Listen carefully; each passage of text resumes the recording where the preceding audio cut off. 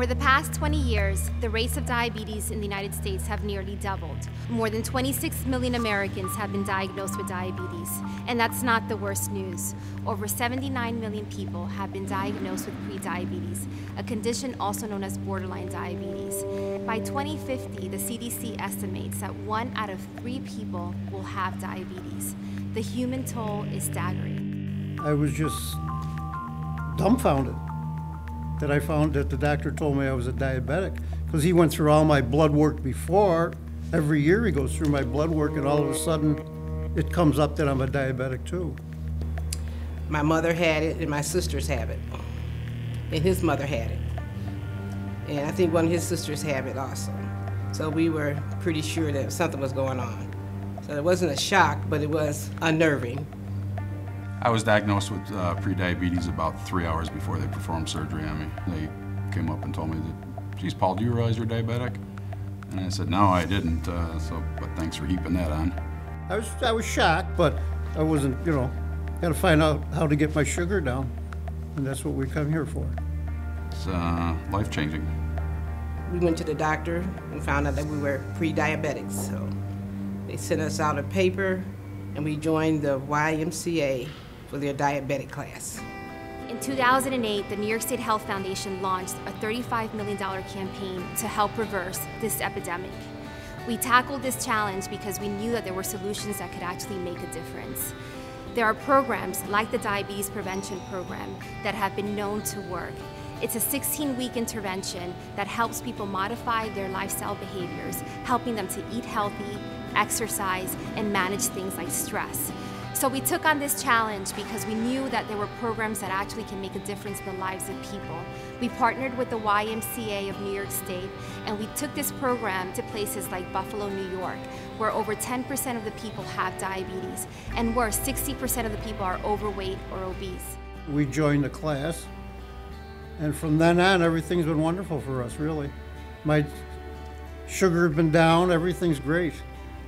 I really enjoy the little booklets of keeping up your meals, because now I know when I go over and I can look back and see what I did wrong. Probably by week 4, it takes you a little bit of time, but once you're into it, you realize it is a life change and something that I needed. It was surprising, the additives that are in foods, the portions that we're eating that are just so bad for us. It also helped me keep up with my exercise time. We've both learned how to eat better and how to take better care of ourselves, just for the life we do have, that it's going to be good. We know that this program works because we've seen participants reduce their weight by 5 to 7%. And that reduction in weight actually helps to reduce the risk of diabetes by more than half. I was overweight before I started the program, but I still am a little bit, but I'm coming down very, very well now, because with the program, I watch my diet better.